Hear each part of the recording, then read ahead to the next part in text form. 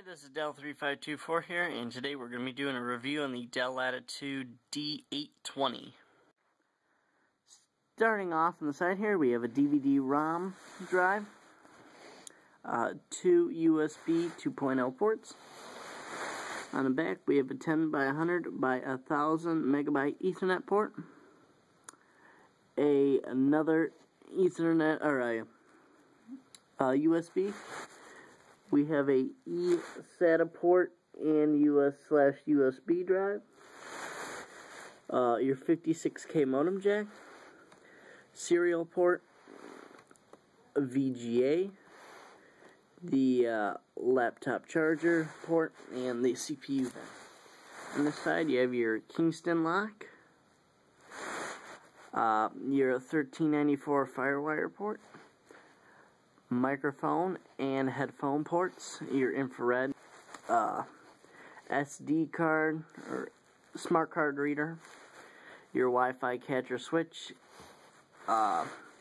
another card reader, and hard drive slot. I do have a hard drive, I'll put it in here. So let's boot this thing up for some specs.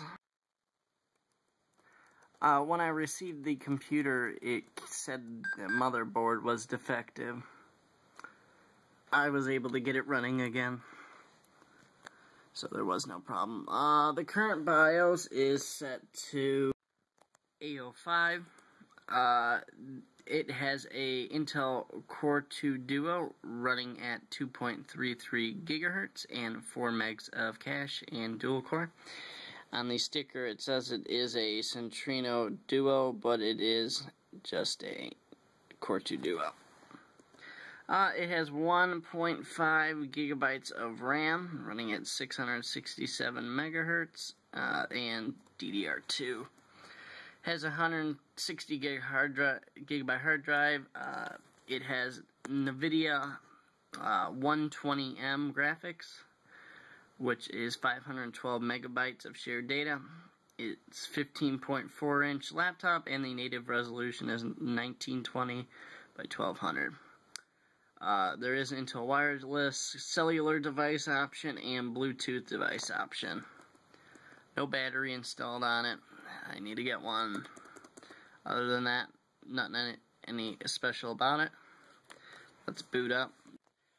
For its time, the 8 series was the only one which came with a stereo speaker, which is, I don't really hear a difference.